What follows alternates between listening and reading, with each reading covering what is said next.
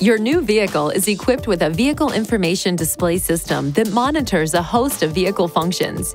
Vehicle information is displayed in a monitor located to the left of the speedometer. Its info button is just to the left of the tachometer. The button has two functions. Press it to display the various information menus on the screen.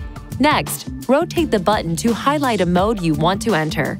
Once highlighted, press the info button to enter a mode, where you will be presented with another level of choices. Use the vehicle information display to access the following modes. Range, indicating the average distance you can drive before refueling. Average speed mode. Time elapsed mode, indicates the amount of time driven since the last reset.